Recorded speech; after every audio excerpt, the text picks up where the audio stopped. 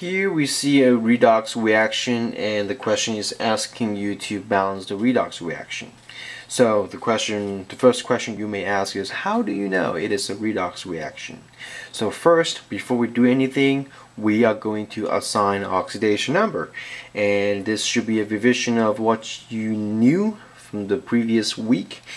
We have been practicing assigning oxidation number for 4 days already, so this should not be a problem by now.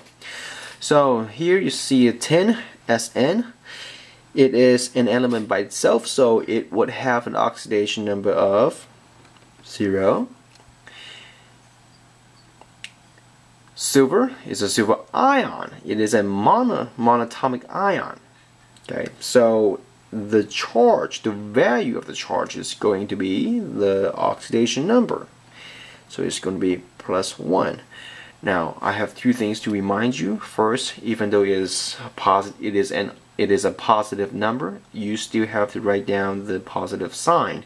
Second, the way to write oxidation number is different from the way we write charge, because charge and oxidation number are 2 totally different things. So let me address this.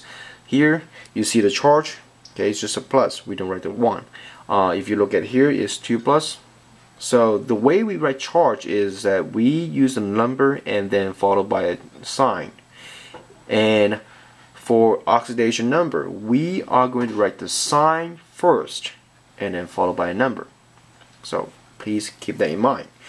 And then 10 2 plus, we have +2 since it is a monatomic ion. Silver, it is going to be 0. And one thing that I observed in class is that many people are not being able to define the difference between or to differentiate an ion and an element by itself. So just look at the charge. If there's no charge like this, it's just an element, it will have an oxidation number of 0. If there is a charge, it is an ion. So the charge is going to be the oxidation number. Now, what you do here is that you look at the oxidation number for each element. So let's look at 10. 10 on the reactant side, it is 0, and going to the right hand side you have +2. So to make it a little bit graphical to understand it, is that the 10 is going from 0 going up to +2. And if you see a reaction, or if you see an increase of oxidation number, it means it is an oxidation process. Okay, this is oxidation. So we can write this equation, and what we call this is a half reaction, because it is only half of the picture. Okay, here, and we're not done yet here, but let me just write it here.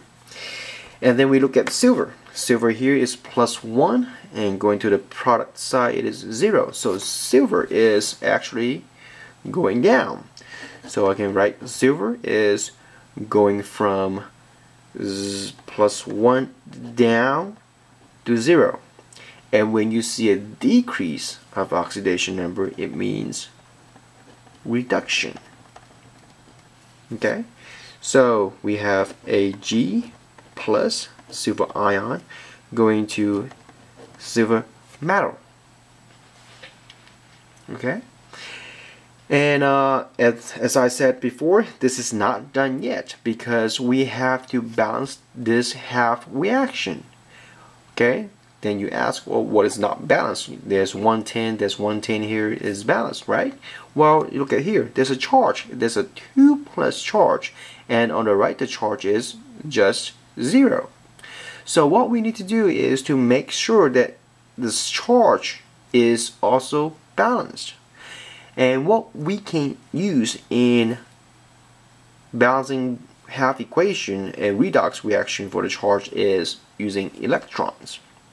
So Since electron is negatively charged, that means we can only bring the charge down to match each other.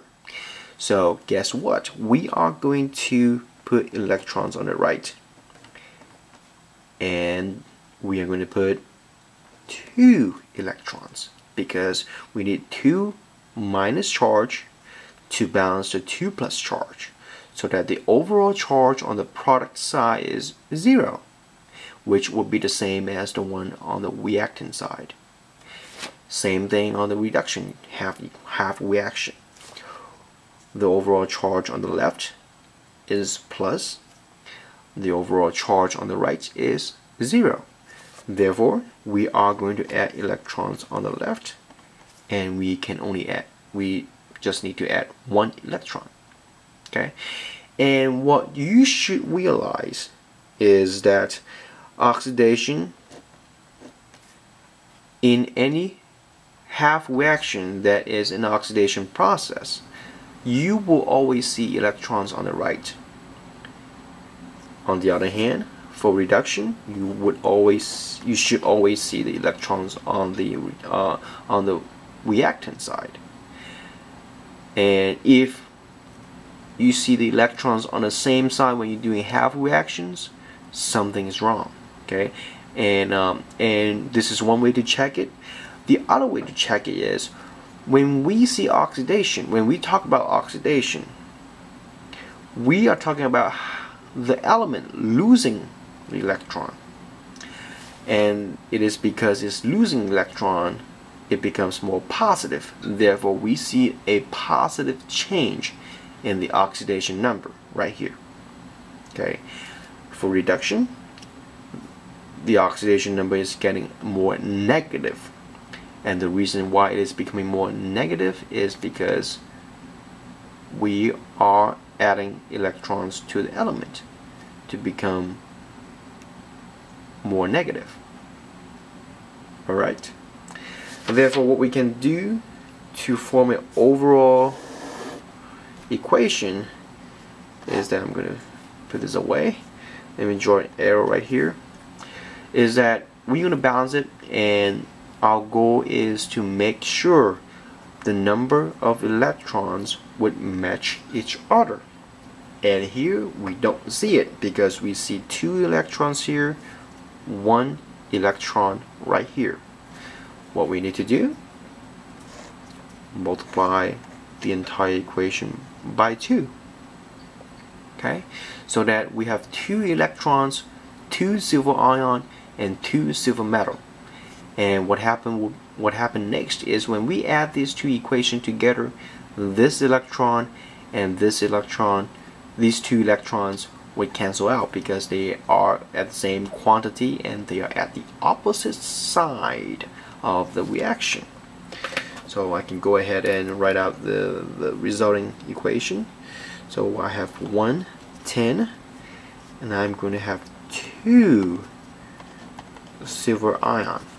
Okay, and I'm not going to write the electrons because they are going to be eliminated.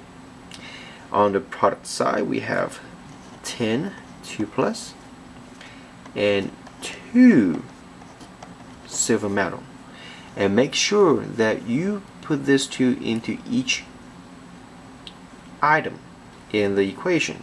Don't make any careless, stupid mistake. Okay, and this will be a balanced redox reaction.